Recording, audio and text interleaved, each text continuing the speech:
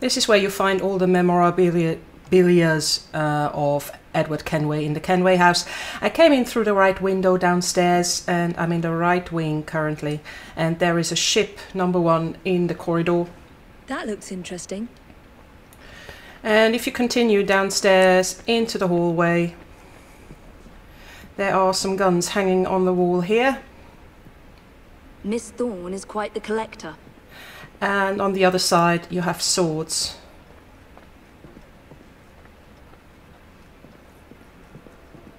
I can't believe they've kept all of this. Then in the left wing, oh yeah, depends on how you look at it. Where I came in was the right wing.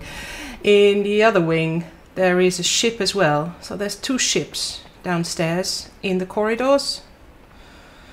I wish Father could have seen this. So that's all for downstairs. I go upstairs now.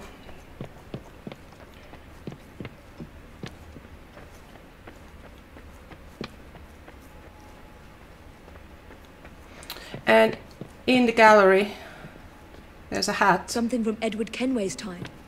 And when I go to the right wing where I came in the first room there's a cube on the table. Another assassin artifact. And the last one is in the other wing.